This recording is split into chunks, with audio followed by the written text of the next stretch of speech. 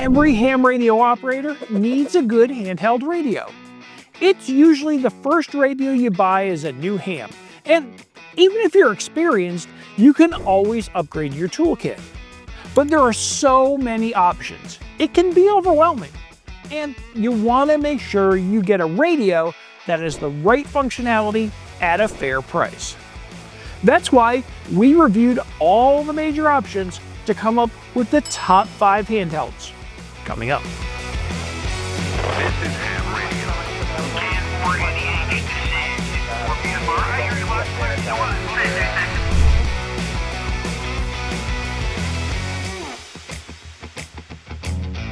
I'm Jim N4BFR, the lead instructor at Ham Radio Prep. There are many reasons for a new handheld. You might want to have the latest and greatest model. You might be starting ham radio and want an idea of the best options. Either way, we're here for you. We're going to count down what the Ham Radio Prep team thinks are the top 5 handhelds in ham radio right now. We'll also sneak in bonus radios and honorable mentions that you might consider as well. By the way, we have not been sponsored or paid to review any of these radios. This is our honest opinion on the top handheld radios today. We consider factors like price, functionality, modes of operation, and ease of use in our ranking. Ready? Let's get started with number 5. Some of the most popular and iconic beginner radios are from Baofeng. There are many options available online for less than $100. You can't go wrong with purchasing a Baofeng. They are very affordable and have the basic functionality you need. It's super easy to find guides on how to program and operate them. Baofengs are most common with beginners, but even experienced hams will often have one lying around or in the trunk of their car as a spare. The Baofeng BF F8HP Pro is our top choice in Baofengs available today. It's built on the most popular and universal Baofeng platform. However, this one is upgraded for more power and functionality. This enhanced version has a nice full-color screen too. This radio allows you to transmit on the 2 meters and 70 centimeters bands. These are the most common in ham radio for handhelds. In fact, all the other radios we mentioned in this video will operate on those bands. What makes this Baofeng attractive is its additional functionality as a radio receiver. You'll be able to pick up FM broadcast, the weather service, aviation band, and GMRS while scanning. With 8 watts of power output, you can expect to work simplex contacts in the 5-mile range. You'll also be able to operate via local repeaters in town to give your signal an even longer reach. Our honorable mention in the category of low-priced radios is the Quangsheng UV-K5. If you like hacking your gear, this might be the best choice for experimenting. It's less than $30 online. To us, that's a price where we're not going to worry about breaking it. These two radios both come with USB-C charging, which is great. This is an emerging trend over the last year or so. We like the fact that the days of proprietary cables will soon be behind us. Now, we put these in as number 5 because there are some downsides. With these low-priced Chinese radios, you don't get the same signal quality and fine-tuning. They also don't have some of the digital options you'll find in other radios in our list. But at this price point, it's worth picking one up. In the number 4 slot, we're picking the Yaesu FT5DR. The Yaesu FT5DR is a great, reliable radio from one of the top manufacturers with lots of bells and whistles. It'll operate on FM with no issues.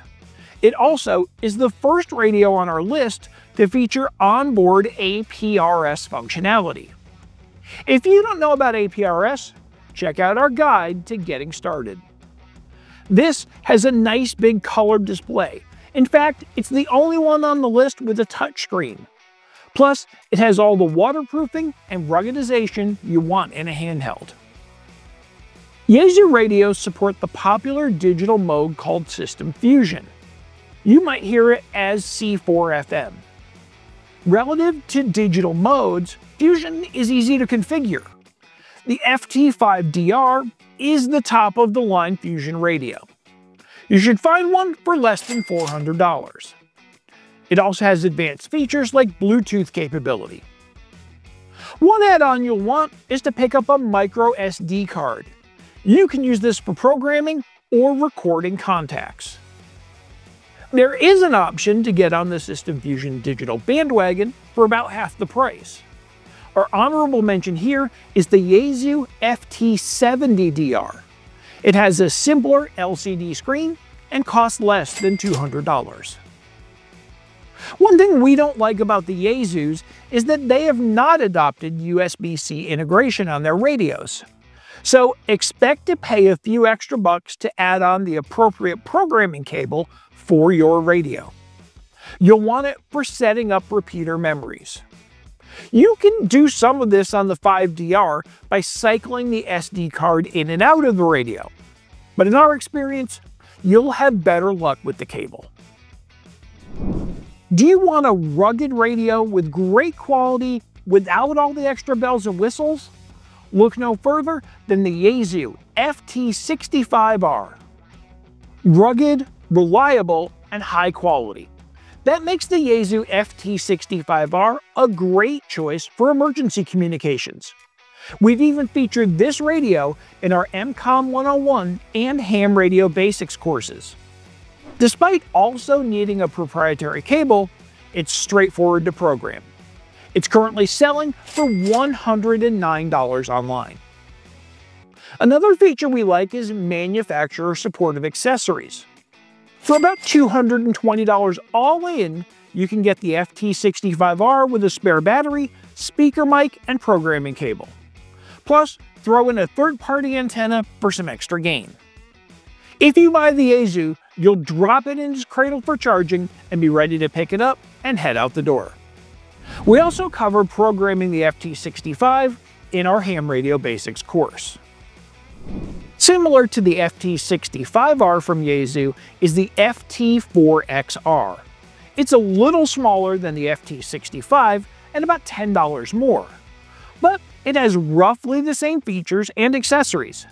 So if you want something that fits in your hand a little better, think about the FT4XR. Here's a third option to consider. Call it our honorable mention in the rugged and reliable category. Check out the Icom IC-T10. It's about $40 more than the Yaesu, but it has the same options to add on like extra batteries and speaker mics. In the testing we've done, it has a very similar feel and function to the Yaesu. Coming in at number 2 is the Anytone AT-D878 UV-II Plus. It's the DMR radio that will almost do it all without breaking the bank.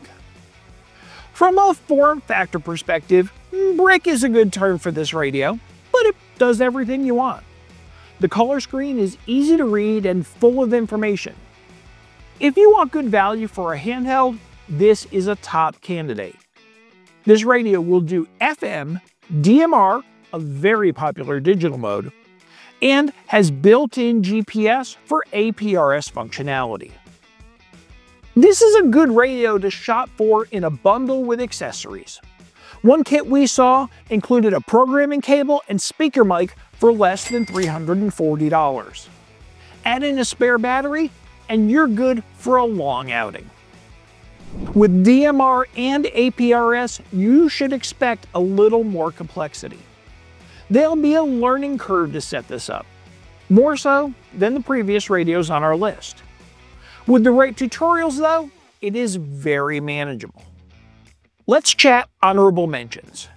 We've been testing a GD88 DMR radio from Radioddity for a few weeks, and it's worked well on both FM and DMR repeaters. It has a bigger screen than the Anytone. Radioddity's bundle has a speaker mic, programming cable, and spare battery. It costs just under $290. A couple of things to remember if you're going the DMR route. It is the most difficult digital mode to program. In the world of DMR, your programming file is called a code plug. In that, you'll have lots of settings to adjust. Just one of those settings is called color codes. Those are really numbers. So if you buy a DMR radio, expect a big learning curve. Don't forget to register your call sign too. To use DMR, you have to get a radio ID number. You can do that at radioid.net. We've mentioned a lot of things we like in this review so far. We like radios that do APRS. We like radios that have integrated USB-C. We get all of that and more in the Kenwood THD65A. This is a top-of-the-line radio, but it delivers. Besides all that, it's a fine D-Star radio. Let's start with D-Star. Around 2004, D-Star started becoming a popular digital mode, and it was all focused on Icom. They made very functional radios that handled FM and D-Star functionality. I still run with an Icom ID5100 in my car. Kenwood decided to jump into the D-Star arena in 2016 with a THD74. This quickly became popular among hams. They liked its strong APRS integration and its D-Star support. During COVID, Kenwood phased out of the D74, but in early 2024, it released the D75. The upgrade was worth the wait. All the same features were available in a slightly streamlined package. Hams also got an upgrade from micro USB to USB-C for programming. Plus, we got USB-C charging. Now, instead of a spare battery, you can bring a power pack along and charge on the go. If I can only take one radio with me, I'm taking the THD75. I can make FM repeater contacts, work D-Star, and track my location with the onboard GPS. If I get a good pass, I can send some APRS packets through the ISS's digipeater too. A super versatile radio. Can anything make this radio better? Here's our request to Kenwood. How about a DMR version? Or why not something that does both DMR and D-Star? It's priced at $750 because of the demand. We have a couple of alternatives. Icom's D-Star handhelds are very well made and super reliable. If you just want to talk D-Star with an HT, check out the Icom ID50A. It's got a nice monochrome size screen and USB-C charging and connectivity. It's a great entry-level radio for D-Star at $400. If you want to upsize to a color screen and some additional functionality, get the Icom ID52A+. This is the regular 52A. The Plus means it has USB-C connectivity and charging. It has some fun features you can do via Bluetooth, including sharing pictures. The downside is that you need someone else with a high-end Icom to be on the receiving end to get the pictures. We found this priced at under $700. On the Icom radios, instead of APRS, you'll get DPRS. It'll send your location data along with your voice transmissions when enabled. We mentioned that the top-of-the-line Yeasu has a slot for micro SD storage cards. You'll also find that functionality on these three D-Star radios. Plus, you can save memory settings and pictures. And you can set all four of these to record your QSOs. Record them as you go and log them later. D-Star does share one function with DMR. You need to register your call sign before you can use D-Star. You can do that at dstargateway.org.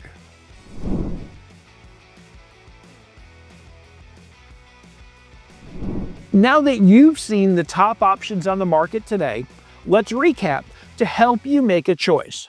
First, let's go through the list by radio functionality.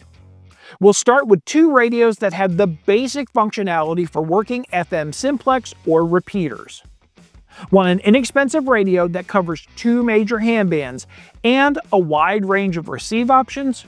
We chose the Baofeng BF F8HP Pro. When you want a rugged and reliable radio, consider the Yaesu FT65R. It's solid in performance. That means it's well suited for field work like emergency communications. Plus, it's well supported with manufacturer features and well documented. APRS is a really fun feature to use for position data and messaging. The top of the line here is the Kenwood THD75. The Yaesu FT5DR is a solid performer as well. Or try the APRS functionality on the Anytone 878. If you're okay with just positioning, try DPRS in the Icom ID50. If your preferred digital mode is System Fusion, we suggest you pick the Yaesu FT5DR. It's the top-of-the-line handheld for Fusion. Consider the Yaesu FT70 if you want to get your toe in the water with Fusion and save a few bucks. If you're going for DMR, we recommend the Anytone AT-D878 UV-II+. It beat out the Radioddity GT88 in our view. You'll really be fine with either. Maybe a tip here is to find out which one a friend has and pick that one up. Then you can do some code plug sharing. That will help with the early programming learning curve. Our top D-Star handheld is our top pick overall. The Kenwood THD75 is very versatile. It does FM, D-Star, and APRS natively. It has GPS on board, and you store all your memories and recordings on a micro SD card. You access it all and can even charge with a USB-C connection. Now, if you want to get a D-Star handheld for less, you will not be disappointed with the Icom ID50 instead. Sometimes it's not about all the features you want, it's about all the features you can afford. So let's review our top 5 by price point. The Baofeng BF F8HP Pro is under $70. For that, you'll like its 8 watts of power. You can use it for FM simplex and repeaters. Plus, the options to receive other bands and USB-C charging. The rugged and reliable Yaesu FT65 runs around $110. All in with add-ons, you'll only spend around $220. The Anytone AT-D878 UV-II+ is available as a kit. Bundle up for less than $350. Then hit the road with FM, DMR, and APRS functionality. The top-of-the-line System Fusion pick is under $400. The Yaesu FT5DR will get you into the APRS game as well. Budget some extra for accessories, including a proprietary programming cable. Our number one pick is a top-of-the-line radio at a top-of-the-line price. At $750, the Kenwood THD75 is worth it for D-Star and APRS functionality. Thanks for watching our top 5 handhelds video. We go into much more detail on getting started with handhelds in our Ham Radio Basics course. Go to hamradioprep.com to find out more. If we missed one of your favorite radios, leave us a comment below. And don't forget to like and subscribe for more videos. I'm Jim, N4BFR, and for all of us at Ham Radio Prep, 73 for now.